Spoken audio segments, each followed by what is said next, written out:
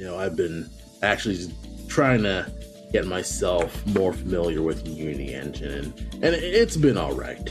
There's a few, there's a few little foibles that I still need to get through with planning things like the render area stuff, because a lot of my animations keep getting cut off due to the render area stuff, so I gotta figure that stuff out. And it's entirely possible that I'll probably need to rework a few of my animations to have larger hitboxes, because obviously my animations are the big thing. Like, everybody really likes the animations. Adam really likes my animations. Everybody who sees the game really likes the pixel art, and that does give me hope. I sometimes get self-conscious, and I do compare myself.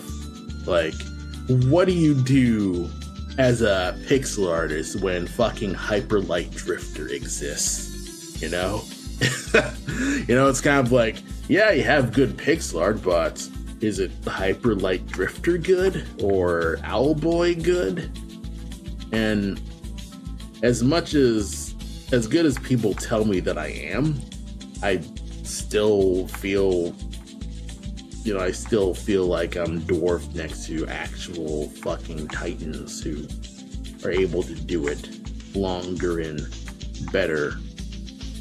But obviously, there's more to it. Like, this isn't a competition. People see two cakes.